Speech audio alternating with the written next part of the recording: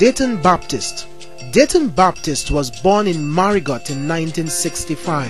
He is a graduate of the Marigot Foundation High School. On leaving school, he worked with the Save the Children Fund before migrating to Antigua in 1983. There, he became a roving construction worker with his church building homes for the homeless. Dayton went on to serve as a policeman in the Royal Antigua Police Force for 18 years, rising to the rank of corporal. Upon leaving the police force, he joined the fire service and established a bakery. This enterprise has been a success as he became the supplier of bread to a number of bakeries. Dayton remained firmly attached to Dominica and particularly to Marigot, visiting his homeland 3 to 4 times a year. He has longed to return back to Dominica and to relocate his bakery operations here. A loyal member of the Labour Party for years, he is confident that he can reverse the tide and secure the Marigot seat for Labour in the general elections.